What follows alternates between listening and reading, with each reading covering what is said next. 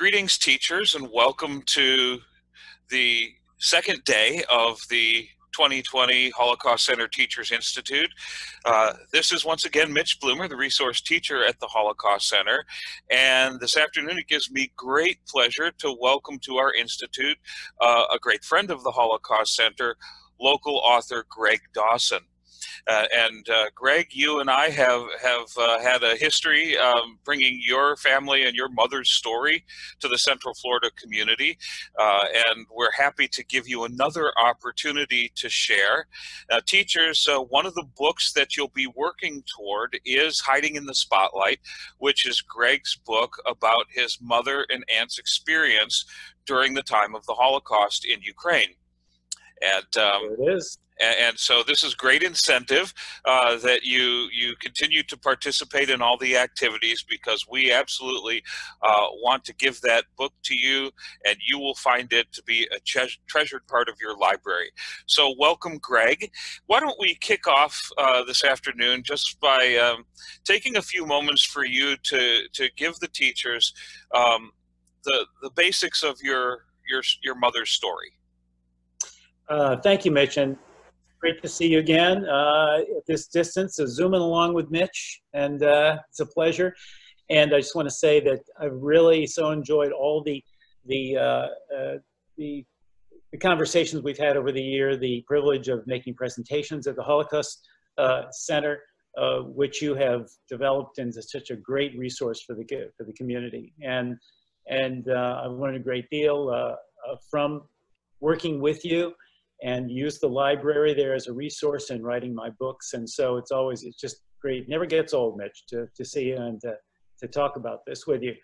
And it's a pleasure to talk today to those at who attending the Institute about my mother's story. So I'm going to give a kind of a brief summary about the story, and maybe a bit about how I came to learn about it, because that is relevant to one of the things we're going to be talking about today, which is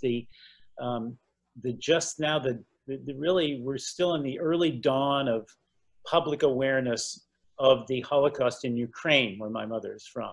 And it's still a relatively unknown subject in this country. Most of us my age, I graduated from high school in 1968, through school, 50s and 60s. And most people my age grew up knowing learning very little about the Holocaust in school, if anything. And today, even today, with students who do get that, there's still very little relatively taught about the Holocaust in Ukraine.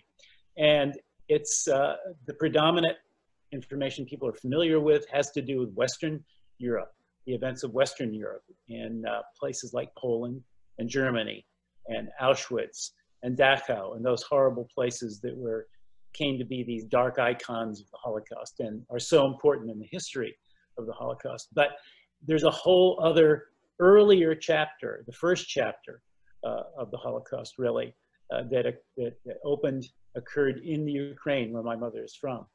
And that's what my book is about. It's called Hiding in the Spotlight. And it's my wife Candy came up with that wonderful title because it expresses, as I'll explain in a moment, it's a perfect expression of literally and figuratively of her story. My mother was born in far eastern Ukraine, the part that's been in such dispute over the last few years between now the independent Ukraine and Russia. And she grew up there in a Jewish family. Not religiously Jewish, but proudly culturally Jewish. And she was born in 1927. And her father was a candy maker in a small town near the Sea of Azov, which is not too far from the Black Sea. And he was a candy maker, but his main love in life was music. He was an amateur violinist, and his dream was to have his daughters, my mother, whose name was Jana, and her younger sister by 2 years, Frina, to become great musicians someday. And so he, when they were very, very young, he bought them a piano from, ironically enough, a Bechstein piano from Germany, had it imported.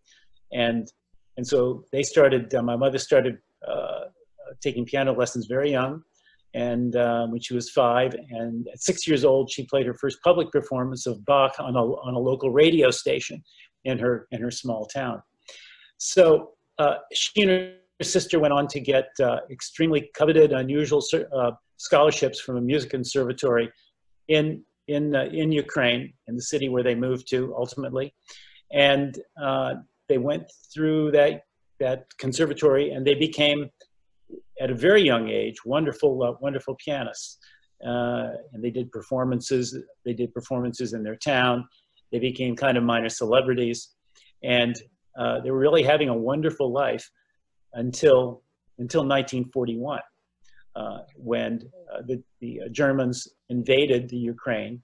The Germans had, before that, the Germans, as you were saying earlier, had invaded Poland in 1939. And that's really when the war started, and they did go into Poland, but there was no Holocaust then. There was no systematic extermination of Jews. Jews were rounded up, as were, to a lesser degree, other minorities, such as there are some gypsies and Catholics and others, but predominantly there were Jews that were rounded up by the Germans, but they were put in ghettos and prisons. They were not the systematic extermination of Jews had not yet started, or even been conceived of at that point. It wasn't until 1941 when the Germans invaded the Ukraine in June that the Holocaust as we know it, which is the systematic extermination of Jews, that's when it started. The regular German army, the Wehrmacht, marched through Ukraine from west to east on their way to Stalingrad, which they hoped to take.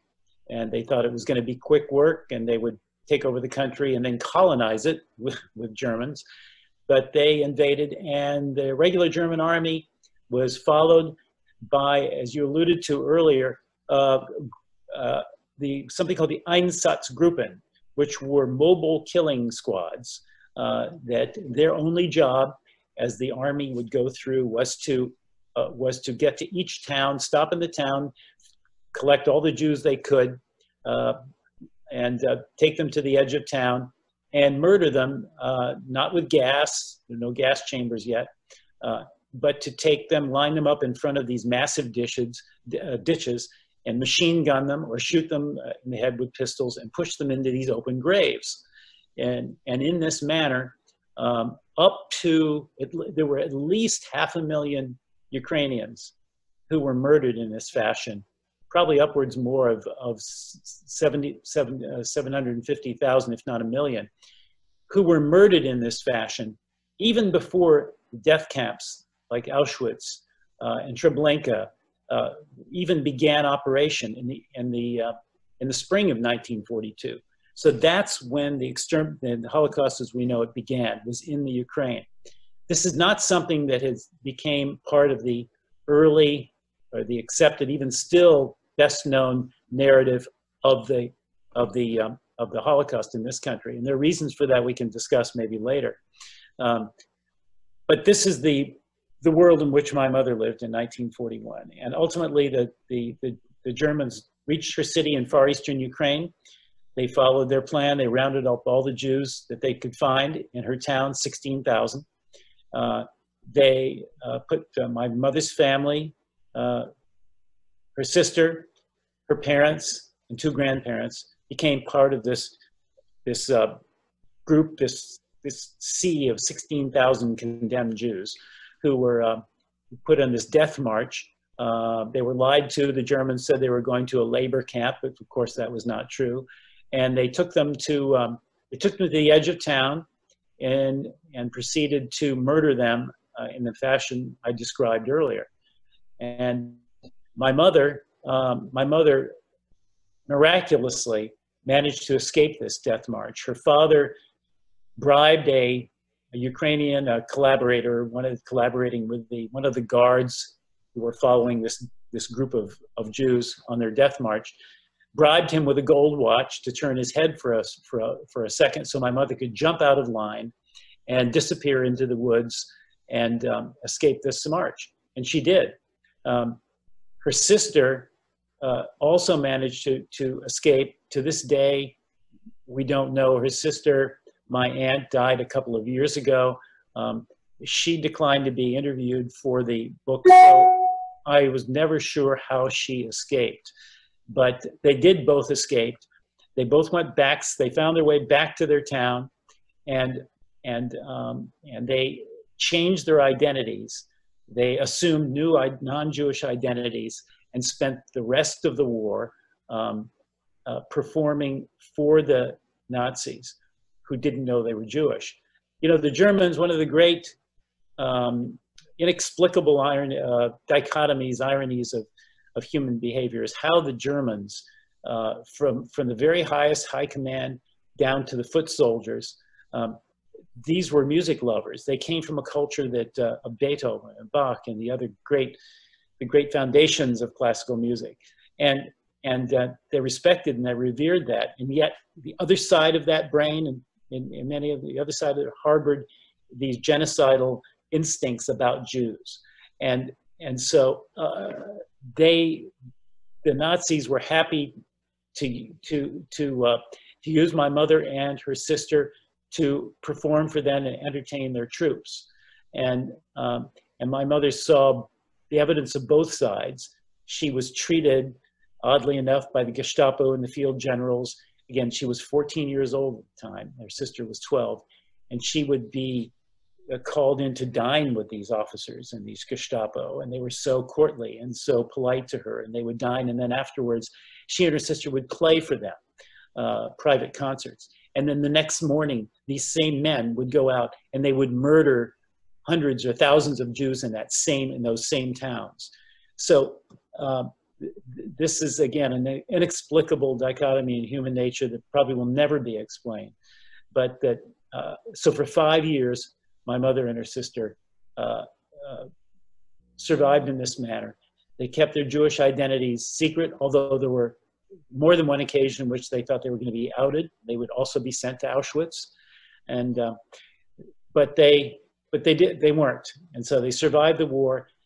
After the war, they went to a displaced persons camp near Munich, and they had planned to. My mother wanted to go back to Russia, USSR at the time, after the war. She'd always wanted to go back. Her sister did not, but while they were in the DP camp, they were there for many months and they were bored out of their minds. And so one day they were wandering around the camp and they found a hall with an old piano in it. And so they sat down and they started to play to entertain themselves and ultimately other prisoners, or not prisoners, but detainees in the camp. One day, an American officer wandered into the hall, and he was actually the one who was in charge of this camp. And he was transfixed by their music. He was a music lover, and from a lieutenant from Virginia. And so he introduced himself and persuaded these girls that he was going to take them to America, and get them into the Juilliard, and they were going to become great artists. Of course, they had no idea what the Juilliard was or anything else, but he did it. He got the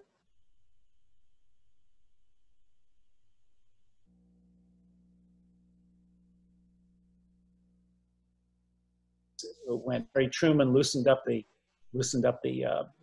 quotas, and so they were on the first ship. They were the only two Russians on that ship. There were approximately 900 Holocaust survivors.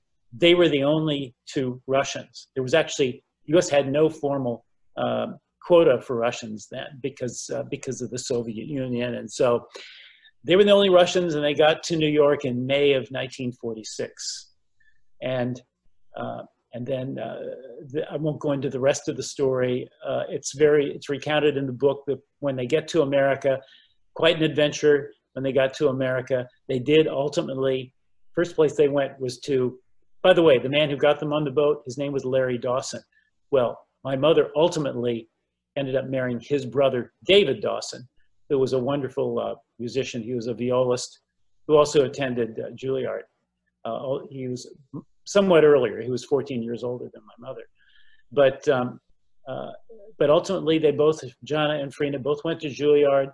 And after that, they went their different ways, and they both married musicians. And my mother married my father at 1948, before she had completed Juilliard.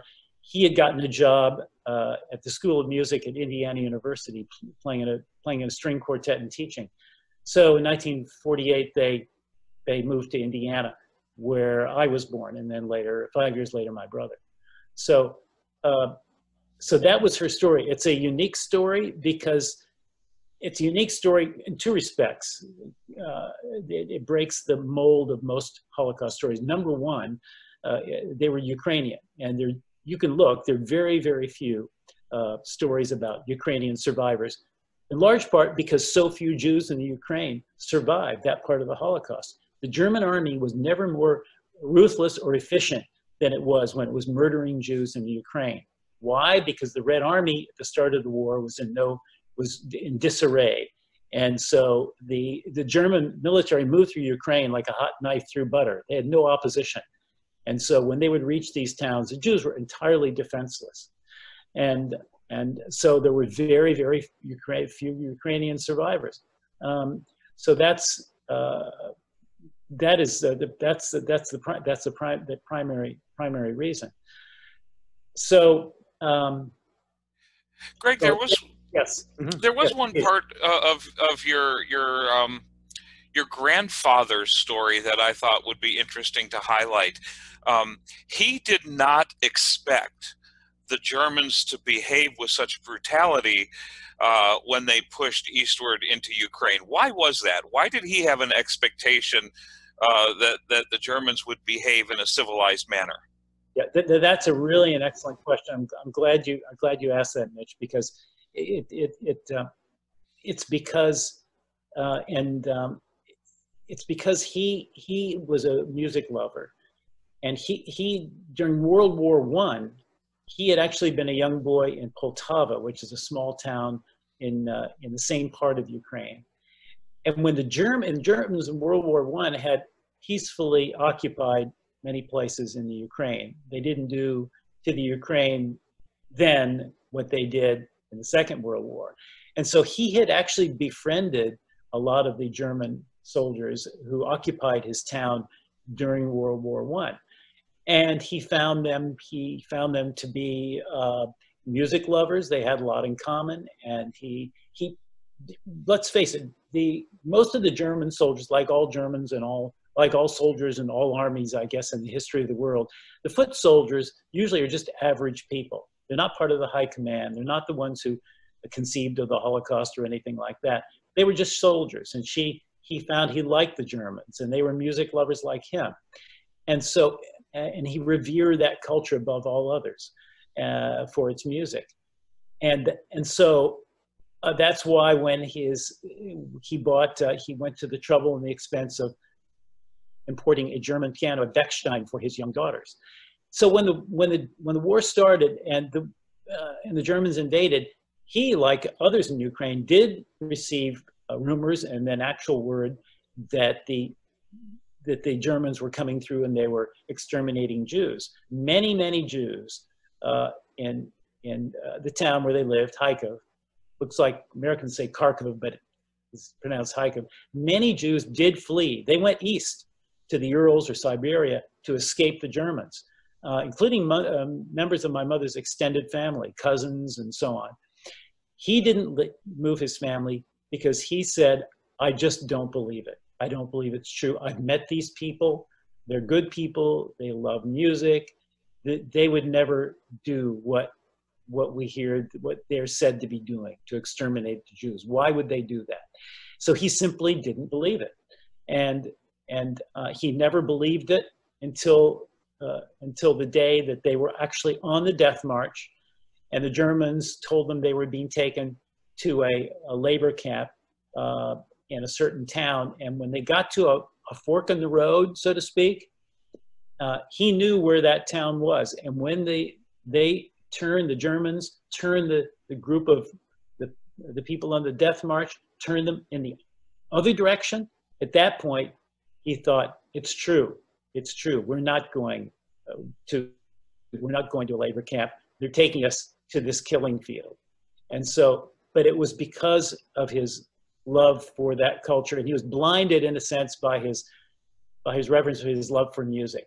And so that is, and he probably many other people, whether they were Ukrainians or whether they were in this country, also had the same disbelief. There's a famous story about the Supreme Court Justice Felix Frankfurter, who was a Jew. During the war, after the Holocaust was really underway, there's a man whose name I can't remember right now, but he was a resistance fighter who had managed to escape Germany during the war, and he came to the United States in an attempt to wake people up, to say, you have to pay attention. The Jews are being exterminated in far larger numbers than you can imagine. And he sort of went around, spoke to anybody who would listen in this country to get people to wake up to what was happening. And one of the people he spoke to was Justice Frankfurter. And the story is that after he gave his report on what was happening there, and it was a first-hand report, he was a witness to it, that Frankfurt was reported to have said to him, he said, "I know what you say is true, I just don't believe it." So that was the level of disbelief by people, not only my grandfather, but this justice of the Supreme Court. And as I said, it goes back to what I was saying about this dichotomy that seems so inexplicable. So that was an important point. Yes. And Greg, just for the benefit of the teachers listening, the gentleman that Greg just referred to was a courier in the Polish underground. His name was Jan Karski. After the war, Jan Karski came to the United States and taught political science at Georgetown University for many, many years. And was still very active in the field of Holocaust research and scholarship, really all the way up. Even after I was at the Holocaust Center, he was still around and was a very influential voice in telling this story. And I would like to add just to what you said, Greg. We would like to be able to place a great deal of faith in culture and education and refinement as protections against the brutality that was so evident during the Holocaust. But if we place faith in education and culture and refinement, we are flying in the face of reality, because many of the killers in the Holocaust were men of education and culture and refinement, and it did not stop them from killing. Now, none of that is to say that education, culture, and refinement are bad things. They are not. They are just not a safeguard against the type of crime that happened in the Holocaust. So it's one of those complexities of history, as well as an irony of history, that we should really study in great detail to try to explain. And that then is not only using the vehicle of history, but also psychology and sociology and anthropology and political science and the other disciplines to help us come up with a more accurate and well-rounded picture of what happened during the Holocaust. And very rarely in studying the history of the Holocaust do you end up patting yourself on the back with pride over being human. However, there are some wonderful, uplifting stories about people who acted as rescuers and who swam against the tide, so to speak. And we'll mention them later in this institute. But numerically, there were not many of them compared to the types of people we've just been talking about. So Greg, we have now a thumbnail sketch of your mom's experience and her larger family experience. Let me shift gears with you just for a moment and ask you, how did you become aware of this story over time? What did you know when you were a young kid? And then how gradually over time did you come to know your mother's experience? I go into that in the book, and it's very interesting because, again, it does probably mirror other people's experiences, but people of my age. But when I was growing up, I grew up in Bloomington, Indiana, which is in southern Indiana, home to Indiana University, um, and uh, and so it was. By the way, I grew up in a secular home, which is important because that's an important thing to remember in terms of when I found out or how late I found out. My father had been a Catholic when he was a young boy, Roman Catholic, and my mother was her family was secular Jews. They're proud of her Jewish heritage, but they did not go to synagogue. And so I grew up when my parents were married, my father had fallen away from his religion, and my mother was never really religious in that way. So I grew up in a secular home. Well, in Bloomington, Indiana, growing up, I didn't really think anything about that. Most of my friends went to church on Sundays, which was just part of my life, and it just meant that I had to wait until Sunday afternoon to find anybody to play with, right? That was about it. Also, this is something that sticks with you if you experience it as a kid. The other thing is I didn't grow up in a religious home, and so when I would be invited to dinner, most of the families would say grace before dinner. And of course, I bowed my head, and I always lived in terror that they would call on me to say the prayer, and I thought, I don't know any. So that never happened, but that's a kind of indicative of my, in part, my childhood that I knew. And it was, and again, all I knew about my mother is I definitely knew she was Russian because she spoke Russian to me until I was 5 years old. I was really bilingual. And so I was acutely aware that nobody else had a mother who spoke Russian or played the piano several hours a day. She would practice at home. But I knew nothing about her early life except that she was Russian and she had come to this country after the war.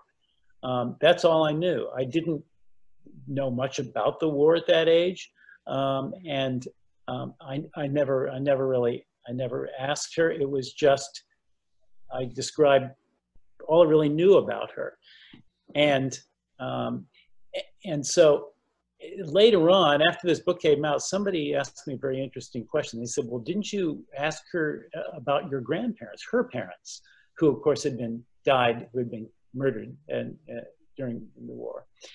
And I said, "No, I never did." And I thought I never really thought about that. I never did ask, "What about your mother and father?"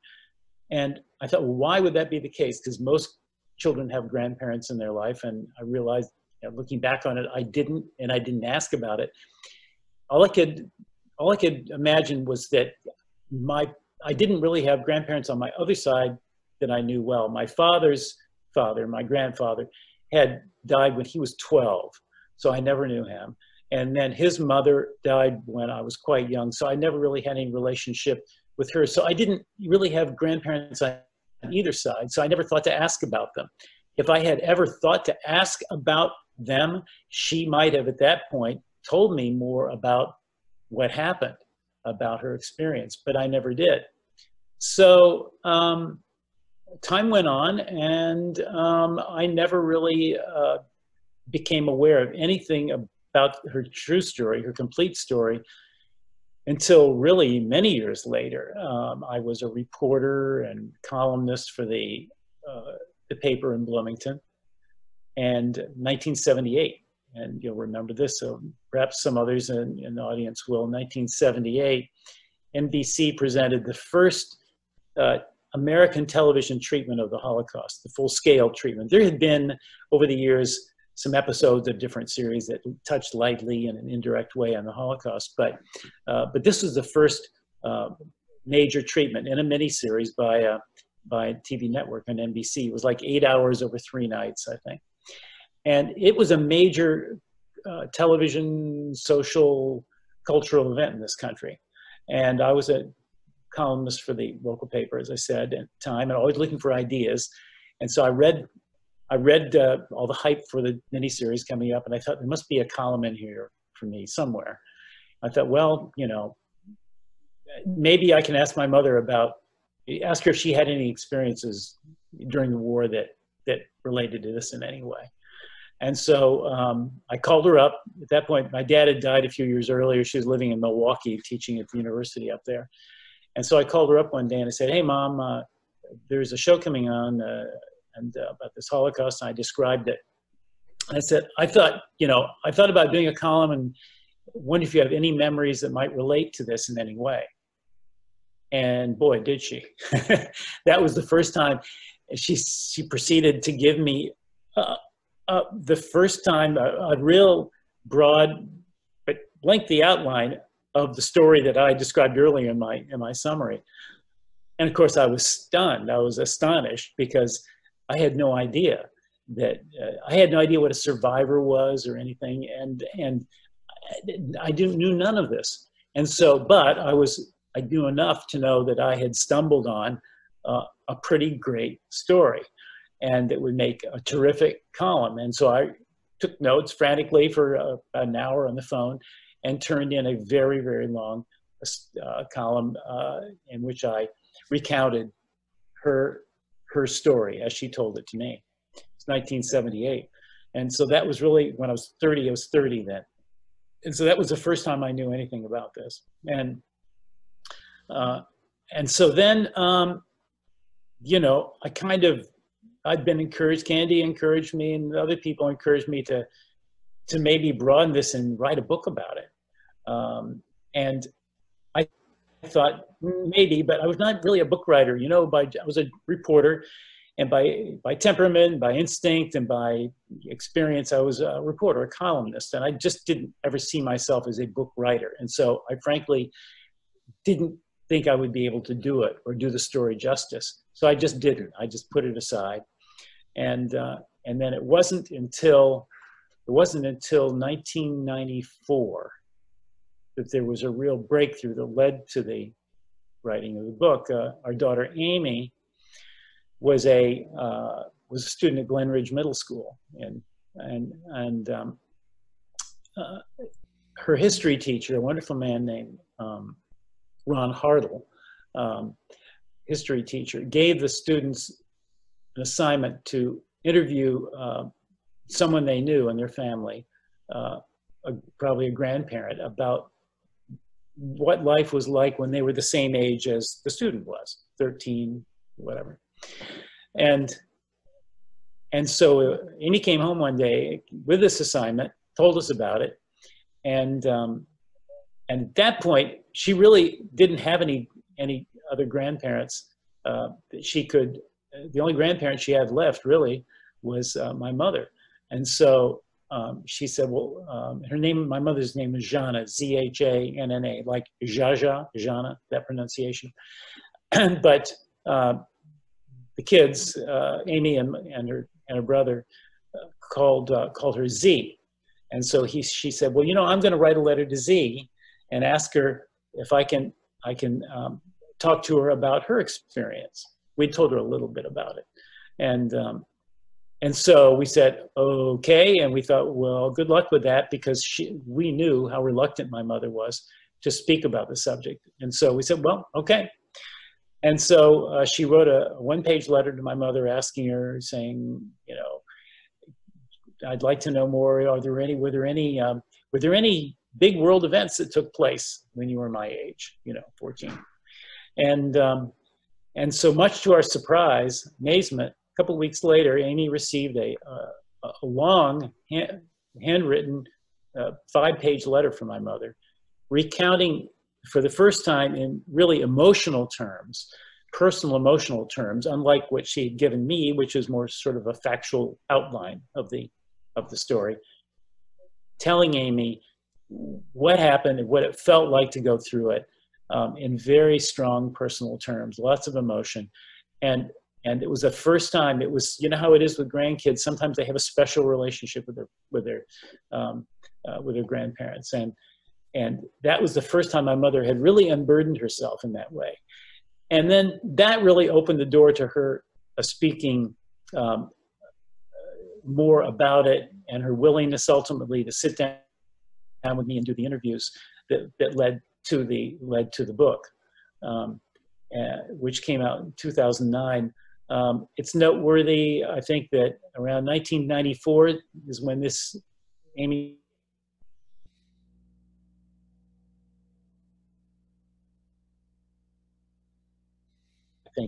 opened about that time, 94, 95. Also, oh gosh, Spielberg's movie, Schindler's List, I think came out around the same time. So the public awareness in this country of the Holocaust had been raised quite dramatically over a short period of time. And so that contributed to, I think, my mother's willingness as well to speak to me for the book. And I think that the most important point is the reason she did it is she felt she finally understood the importance of her story, not just her story, but all such stories being preserved especially for future generations, like Amy's and beyond. And so that was really the catalyst for getting the book done. And if it hadn't been for that letter, it probably never would have happened. My mother's not alone among Holocaust survivors in their reluctance to talk about it. Some have, and Mitch, you're aware of many of them. You've worked with some of them, but many have kept it to themselves, as my mother did. So that's how I became aware of it, and that led to that book, and then a follow-up book about the a closer look at the Holocaust in Ukraine, in which I learned a number of other things that we don't have to talk about right now, but broadened my sense that we had lost in this country this entire earlier, beginning chapter of the Holocaust, and we're still catching up in terms of getting this story out to the, to people at large. Sure. And Greg, I'd like to just comment on a few of the things you just said. The first one being, of course, that these events that survivors experienced were deeply traumatic for them. And it is very frequent that people who've been traumatized don't want to relive those events. I think it's remarkable over the years that as many Holocaust survivors have become willing to speak, as has actually turned out to be the case.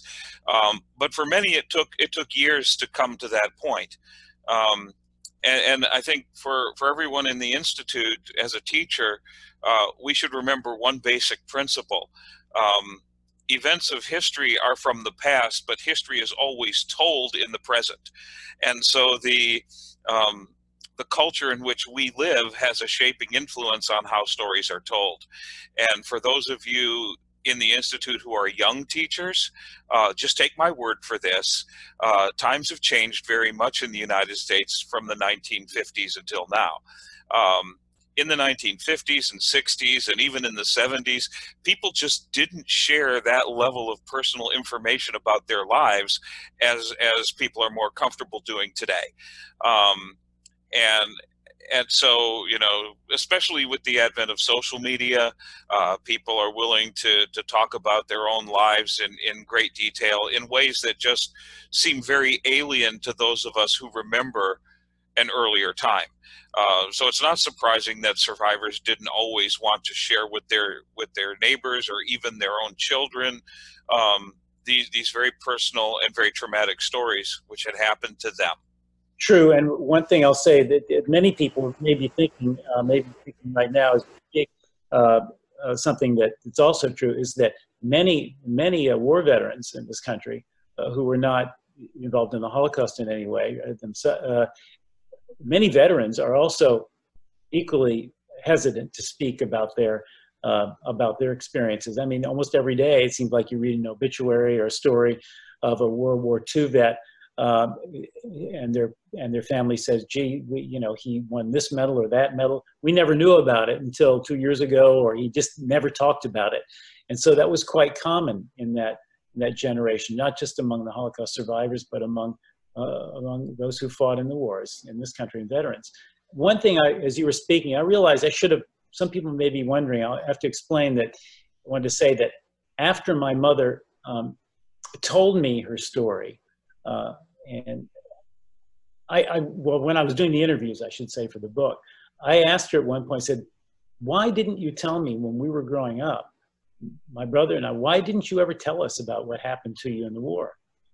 And she said, she said, because I felt it was too cruel to tell children about this, and I wanted you to have normal childhoods. And it sounds simple, but she's so right. It was what she was doing was sparing the trauma you were referring to. That she felt it was, she thought of it as cruel, and what did happen to she and her, to her and her family and others was terribly, horribly cruel. But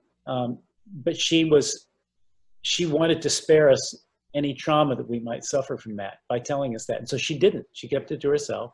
And we did have happy childhoods that were indistinguishable from all the childhoods, of our friends around us.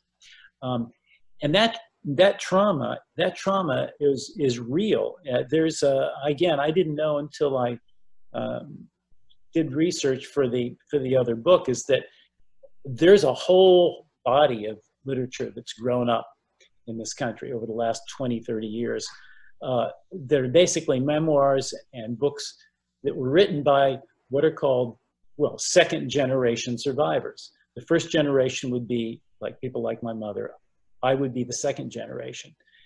And you can look them up. There are countless books that have been written by these second generation survivors, many of whom heard these stories when they were young. It was part of their family life. If you lived in Indiana, which had, in Bloomington, had very few Jews, we didn't go to synagogue, it was easy, and there was almost nothing taught in the public schools about this.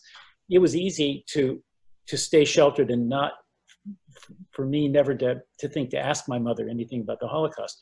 If you lived in some place like New York or LA, where there were a large number of Jewish immigrants, and your family was religious and attended synagogue, it would be impossible for you not at some point when you were young to find out about this. It would have to be part of your life as Jews. But that wasn't my case. So I was in fact sheltered from it. But many of those who heard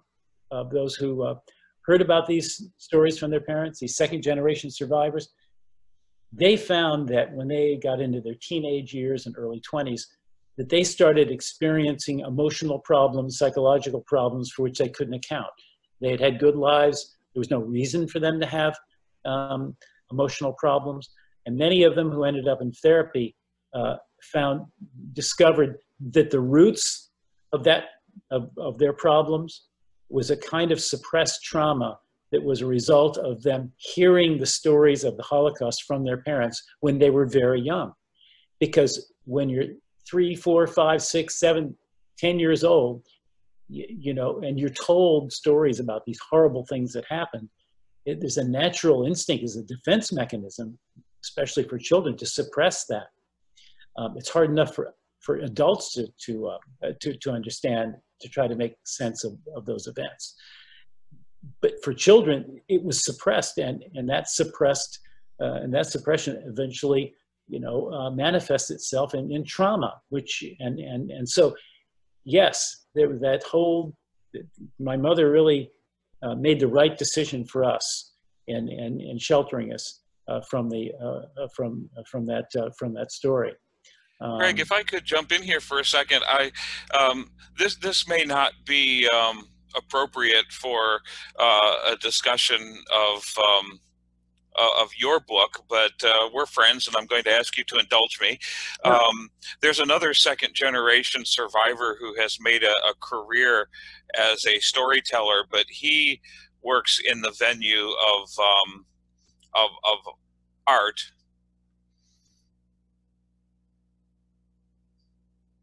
And his name is Art Spiegelman. He's a graphic novelist, and he wrote a 2-volume story of his father's account of his father's story in the Holocaust called Maus. Yes. Maus 1 and Maus 2, M-A-U-S, and the subtext of the book of both volumes is his trauma at the experience of having been the son of a Holocaust survivor who did not shelter him from the stories of what he had lived through.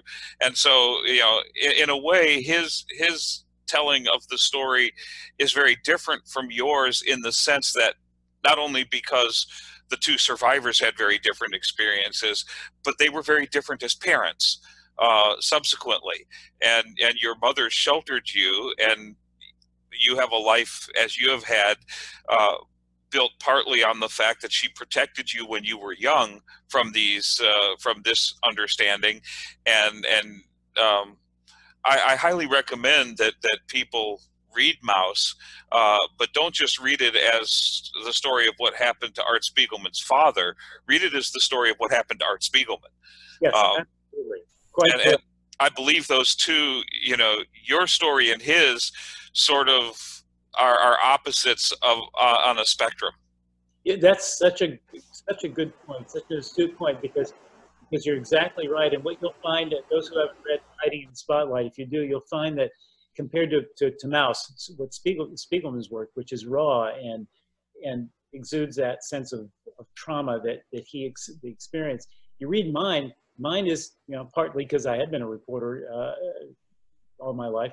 It will seem very reportorial. I tried to make it interesting with enough to make it put enough content in there to make it personal, so people would feel some of these things. But it's nothing like Maus. And yes, it seems more repertorial, which it is. But it's and also, as you said, represents the difference between his experiences as a child and mine. I mean, when I heard my mother's story, I was a emotionally fully formed adult. I mean, I was married, I had 2 kids, and at that point, you have built up some shields, you know, and you can deal with stories of this kind much better than a child can. So that's an excellent, I think, to first of all, even be mentioned in the same breath with Spiegelman is very nice. Thank you very much. But it's but that's a really, really excellent point. And yes. Well, and I'd also like to say to the teachers that this is a cautionary note, that especially if you have younger students, we should be very, very careful to expose them to the history of the Holocaust in a way that's not traumatizing. And that does not necessarily entail withholding all of the information, but presenting it in a way that's not traumatizing. I have a colleague at Yad Vashem in Israel, and I want to tell you her formulation of this idea, and I want to give her credit for it. Her name is Shulamit Imber, and Shulamit always says that when we teach children about the Holocaust, we have to bring them in safely and bring them out safely. And I believe in that idea. And I've always responded to teachers who ask me for raw material so that they can shock students. I've advised them against it because there's very little educational value to shock. And it's one of the great challenges of teaching about the Holocaust to talk about it in a realistic way that's not traumatizing. But that's why we hold an institute, to help people to be able to do this. You know, now that you put it in those terms, I shuddered. I mean, just imagining myself up in front of a class of young people as the teacher, not as a guest speaker who comes in, you know, but as the person responsible for perhaps exposing them for the first time of the Holocaust. It's a daunting thought, because because yes, the risks you would run of conveying the wrong information, that could injure them in the ways you described, is pretty daunting. So it needs the kind of attention that I think you give it at the Institute, and people need to think deeply about it, because you can't, once you give kids the wrong information and they absorb it and they create an impression in their minds, you can't get it back. You really can't. And so yes, very delicate matter. And the Hiding in the Spotlight is written, and there's some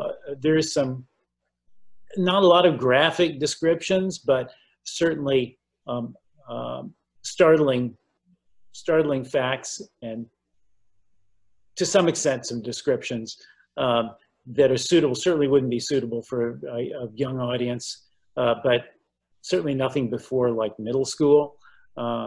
And then it would be best that it would be, it's good for middle school. We've spoken, as you probably know, we've spoken to Candy and I have spoken to many, many middle schools, and those kids find the story, quite interesting, riveting, because it's about people their own age. My mother was 14, her sister was 12 when this started, so they can relate to that. And also, one great advantage is that Hiding the Spotlight, unlike almost all Holocaust stories, has, relatively speaking, a happy ending. They do survive, they do get to this country, and so on, which unfortunately is not the way most Holocaust stories end. So it's suitable for that age and above. But yes, but for younger students, younger than that, that's a very, very delicate matter. Indeed. So, Greg, you mentioned that that you have spoken to students, and your wife Candy has spoken to students. Can you think of any questions you've received directly from students that you found to be particularly compelling? Wow, there's so many questions. I'm trying to think. I wish I'd had a while to think about that before I came on. Maybe just a second. Candy, I think, has a good question. Yes. Yes. This is not a question so much, Mitch, but it's something that's so poignant. That to mention it. That after we spoke at one school, it was a middle school, a boy came up, and he said that he felt so bad he kind of wanted to apologize because his family was German, and that he felt, I guess he didn't use this word, but I think he felt ashamed when he heard this story, and that the people like him, his ancestors, he could have been part of something like this, and so that was very sad and kind of very poignant to hear that, and it shows how deeply these kids think about this, and yeah. About the Nazis. One thing we always did always do at these when we speak to students this age, and that is to make a distinction between Germans and Nazis. We would say, not all Germans were Nazis, and to be a member of the Nazi Party, that was a much smaller group, smaller percentage of Germans. And that much less the soldiers and the high command that actually conducted the Holocaust itself. So we always want to make that distinction. It's an important one because kids are very literal minded, and we always make sure to talk about that. Now, Greg, this is not an advantage that you have, but it is one that I might have in that circumstance, in that fully 50% of my family heritage is German. And so if a kid comes to me and says my family was from Germany, I can say mine was too. And here we are deploring the crime, as we should. But we should remember that there is no such thing in this world, or should be no such thing in this world, as inherited guilt.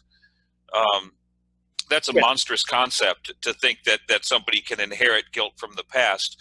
On the other hand, there is the idea of inheriting responsibility to learn from the past and to build a better future. But that's something that we all share regardless of background. I would think that the child of a Nazi and the child of a Holocaust survivor both inherit the responsibility to learn from this history and make a better world because of our new knowledge. Well, that's a great, important distinction. Let me give you a living example of that. The German government, to this very day, provides reparations to survivors in this country. Every year, my mother gets a check from the German government for, I've forgotten what the amount is, but it's several $1,000s as reparations for the war, for the Holocaust. And yes, some may say, well, how can you put a price on what happened to her? You can't. But it is an acknowledgement of their, as you were saying, their responsibility. It's not their personal responsibility, but they say this happened under the name of flag of our country, and not the Third Reich anymore, but their country. And so they've taken that responsibility. And they also created a fund that provides assistance to now a decreasing number of Holocaust survivors like my mother, some practical benefits. She gets from her local Holocaust center there. They receive the funds to provide to survivors for home services of various kinds, whether it's food assistance or housekeeping or whatever, and the German government provides that as well. So it's on a practical level, that's great. It's very helpful. But more importantly, at a symbolic level, as you were saying, it shows the German government taking responsibility, and no one really, they don't need to say it, that really, because we should know that obviously the Angela Merkels of the world and others before her were not responsible. They should feel no personal shame or guilt for the Holocaust, but they do take responsibility, and so that's very true, and it's something that, by the way, should be modeled in other countries around the world. And I'll leave it at that. Well, I'll be a little more explicit and say that while it was not a smooth and easy road for Germany to get to the point it's at today, and no, there are no guarantees for the future as to how this history will be remembered over the long term. But I think a lot of countries could learn from the way that Germany has accepted responsibility for acknowledging the crimes of the Third Reich era and formulating policies to make sure that those crimes would not be repeated in their area and under their watch. So I think a lot of countries could do well on that. Absolutely. For example, in Germany, it's against the law to use in any way the swastika. You can't use it in publications. It's against the law. You can't use Nazi, the swastika or other Nazi insignia. It's verboten. And they also have a fantastic, one of the world's best Holocaust memorials in Berlin. And so they have been really very, very in the vanguard of enlightened vanguard of Holocaust remembrance. So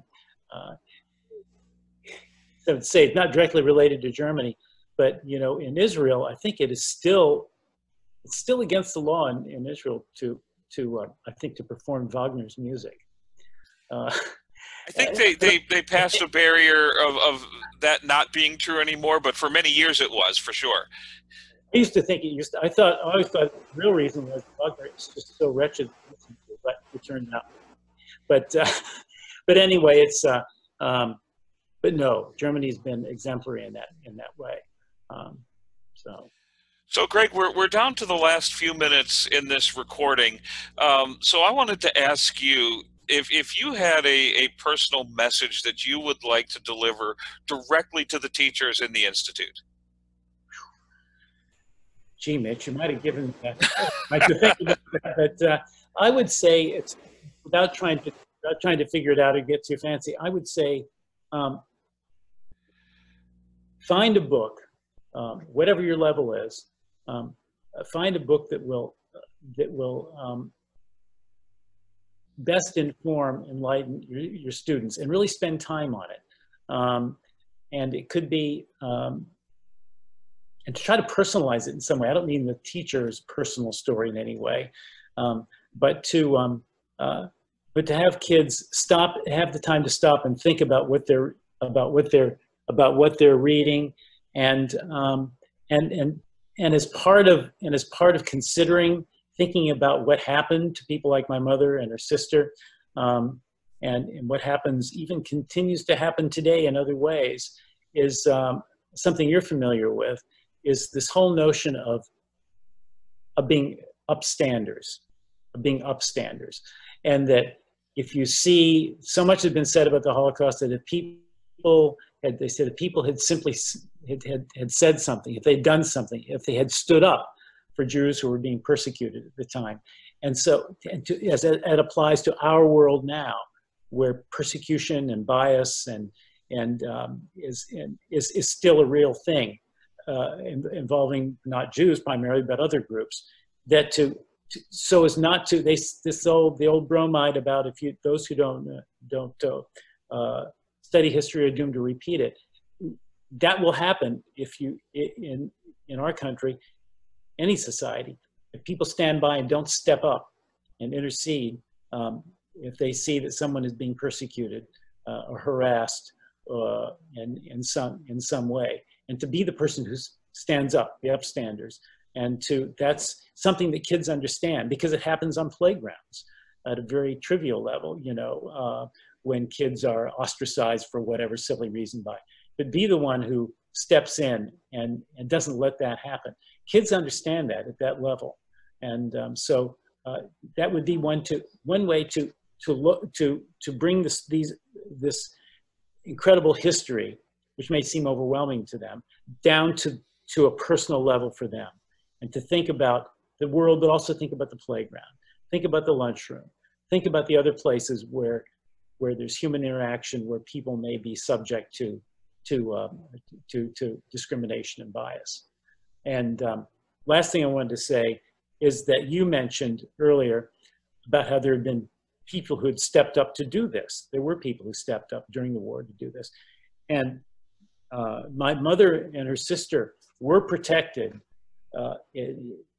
for 2 weeks at the outset of, after their parents were murdered at the killing field.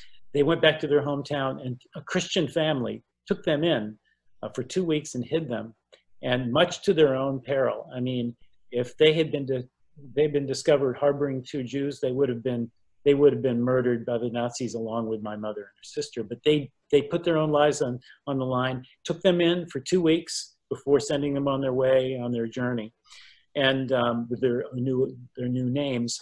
And that family, the Bogancia family, the name is Bogancia family, 6 or 8 years ago, they were formally designated righteous Gentiles. It's the highest honor that the state of Israel can give to a non-Jew, is to be a righteous Gentile. And there are only a few of them, relatively speaking, throughout the world. I think several thousands of these people who have been officially recognized by the state of Israel as righteous Gentiles, and so that's those people. Such people do exist, and anybody, they can be a model for others who will step up in not less necessarily such cataclysmic, horrific circumstances, but even lesser ones. We had the good fortune to visit a member of that family, a still living member of that family, when we visited Ukraine and Kharkiv. And we went down and we saw the hidden space in the floor, in the kitchen, the floorboard, where they had created a hiding space for my mother and her sister. And we had the good fortune to go and to visit that family, and to thank that one lasting surviving member of the family for what her family had done a generation earlier. You know, Greg, it's appropriate at this point to say that just about every survivor of the Holocaust at some point in their story encountered someone who helped them. Whether it was a full-blown rescue activity like hiding someone in their home, or providing ongoing support, or whether it was a momentary choice to act in a humane and caring manner. And so it becomes very tempting for us as teachers to center our teaching around the idea that there are rescuers, but they were a minuscule part of the population at large, and that doesn't make their stories less important. In a way, it makes them more important, but it also shows that it was possible. Even in the worst of times, it was possible to hang on to your most humane values and to behave as a decent human being towards others. But of course, when we talk about survivors, it's important for all of us to remember that the survivors themselves were a very small percentage of the total number of Jewish people who fell under German rule during World War II. A very small percentage. So survivors, almost all of them had at least one rescuer at some point along the line. But if you look at the flip side of that coin, most had no rescuer and most did not survive. Last thought about that is that in some cases, people rescued by these extraordinary individuals, but sometimes societies fail. The story of the St. Louis, the ship that that sailed from Germany in 1939, I believe it was. That's right. We just passed the anniversary of that. It was in May. And maybe you discussed that. You've discussed that at the Institute, but it was I think the ship had, I think, several hundred Jews on it in addition to others, and they were trying to escape the looming Holocaust. And they came to this. They wanted to come to this country. The United States would not let the ship dock in the U.S., and neither would Cuba or anybody else. And so we turned them away. This country turned them away, and that ship returned to Germany, and most of the Jews on that ship perished in the Holocaust. So we failed as a country to be upstanders at that point. And I want to say to the teachers in the meeting, I'd be happy to talk to you about the story of the St. Louis and how it fits into the context of America at that time. We wouldn't have a chance to do it in a detailed way right here in these last few minutes, but I'd be happy to, and also to put teachers onto the track of some online resources where they can learn more about the St. Louis and in general about American immigration policy and refugee policy at that time. Of course, Greg's mother would not have really been in the category of Jewish people who might have found escape to the United States during the war, given where she lived. Her ability to come afterwards, of course, was a life-changing experience for her and for her family. And you know, we can say that it would have been wonderful if Jana's family had been able to escape to territory not occupied by Germany, but for them at that time, that would have been escape into the deeper into the Soviet Union, into Russian territory, rather than to the United States, just given where they were from. Absolutely. And also, it's worth mentioning that my mother always wanted to return to the Soviet Union after the war. Her sister didn't. It's a good thing they didn't, because Jews who returned, who had left the Soviet Union, for whatever reason, even forcibly and had left the Soviet Union during the war and came back, were forcefully repatriated with Eisenhower's, unfortunately, with Eisenhower's approval.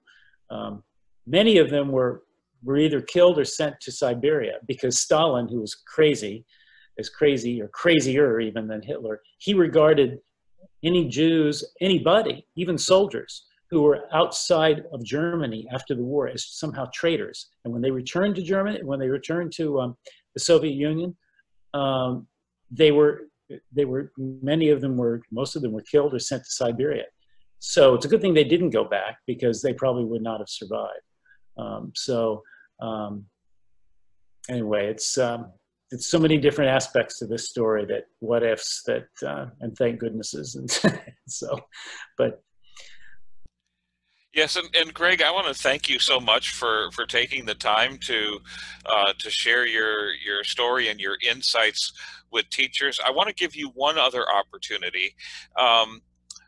Hiding in the Spotlight was not the last book that you wrote that touched on this subject.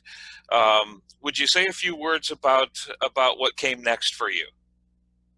Yes, it was something I didn't plan to do. It was a follow-up to Hiding in the Spotlight. It's called Judgment Before Nuremberg. Okay, Judgment Before Nuremberg.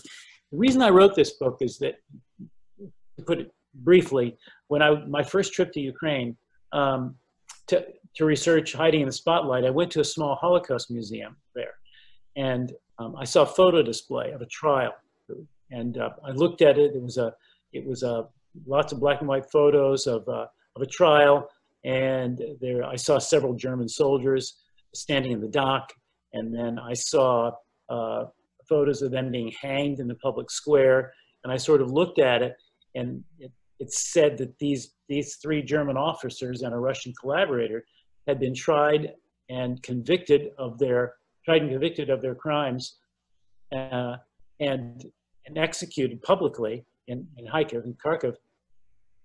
But the date was December 1943, and I looked at it and I thought, well, that can't be the case. December 43, that was like before the end of the war, far before, a year and a half before the end of the war. And so I thought, how could that be? And I didn't put that in hiding in the spotlight. But later on, I started thinking about it, and I did research, and I found that, of course, we're all familiar in this country, going back to this familiar narrative, this conventional wisdom, is everybody almost, who at least has a dim awareness of the Holocaust, knows about the Nuremberg trials, the famous Nuremberg trials that were conducted started in November 1945, after the end of the war. And the high command, Goering and those people, were put on trial at the Nuremberg trials, and there was a famous movie made about the Nuremberg trials called Justice at Nuremberg, with Spencer Tracy, Maximilian Schell. Came out in 1961. Well, this is the definitive piece of popular art that acquainted people with the Holocaust, is Judgment at Nuremberg. But that was 1945. And so I discovered that actually the first trial of Germans, Nazis, for their crimes had been conducted in Ukraine in December 1943. And I found that nobody in this country, virtually nobody, knew about it, even many Holocaust scholars I spoke to. And I just didn't get how that could be the case. So I decided to look more into this, and I discovered a lot, even more, about the history of the Holocaust in Ukraine. And felt it was worthy. It was symbolic of how little Americans knew about what happened in Ukraine, to go back to the beginning of our discussion, and that it could be the focal point of a follow-up book that took a closer look at that. And so because it was about that trial, that's why I called it Judgment Before Nuremberg, because that is the first place the Germans were tried for their crimes. But it was important not just for the prosecution of these individuals. The evidence that had been gathered by the Soviets during the course of the war, that was used in this trial, was then forwarded was used by the prosecutors at Nuremberg after the war, and to prosecute the high command and the other officers. And so it also established important legal precedents about the crimes that were committed during the war. So it wasn't just the prosecution; it was the fact that it established a legal framework that was used in the in the Nuremberg trials that everybody in Germany after the war, that everybody's familiar with. So that's what the second book is about. Excuse me. About that, and also more about my personal journey in writing the book, and how it affected our family in ways that I don't go into in hiding in the spotlight. So it further illuminates all of those things. And I learned I learned a tremendous amount of in doing these books. Probably went to the library more than I ever did in my entire career as a student in school and college. And but it was a tremendous education for me, and I think that as a typical American, I'll put it that way, who knew so little. So that's what the second book is about. And if anybody wants a really much deeper, closer look at what happened in Ukraine, I tried to put it in there. There's a ton of scholarship, growing amount of scholarship, but it's kind of hard to get at. And this book attempts to put it in terms that, written in a way that would be more accessible to people like myself, lay people who are interested in the topic, but not scholars. And so thank you for the opportunity.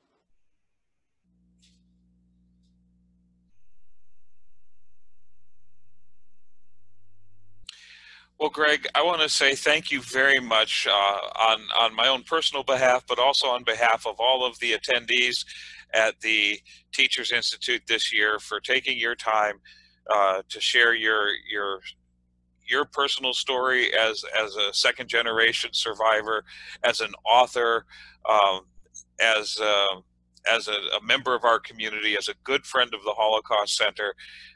We are just so grateful to you that you've taken the time to do this for us. And would you be willing, if teachers will watch this recording, most will watch it on Tuesday, June the 2nd. If they have any questions, would you be willing for me to forward those questions to you by email? I would be happy to do so. It'd be my pleasure, Mitch. Yeah, absolutely. Please do that. Tell them any question they care to ask me. Just don't be shy, you know. And I don't know how many of them may have ever seen any of our presentations. When Candy and I do our presentations, she made a wonderful 17-minute film about our trip to Ukraine, and showing many of the people and the places in the book. And we usually showed that film at all of our presentations. And she also wrote a play that's been presented based on the story that's been presented in 3 states, and a screenplay, which was optioned by a filmmaker. We're still hoping that gets done. I think it would make a tremendous movie, but you know, we're biased, right? So, but yes, please forward any and all questions to me. I'd be pleased. And thank you so much for all the times we worked together. And it's been a wonderful privilege to add whatever I could to the mission of the Holocaust Center. And we're so fortunate to have it here. And someone as far as sort of visionary in the way you've done it there. Well, thank you very much, Greg, and you have a wonderful rest of your afternoon and evening, and I think all of us look forward to the next opportunity that we have to see you. Thank you, Mitch. Take care. You too. Bye-bye.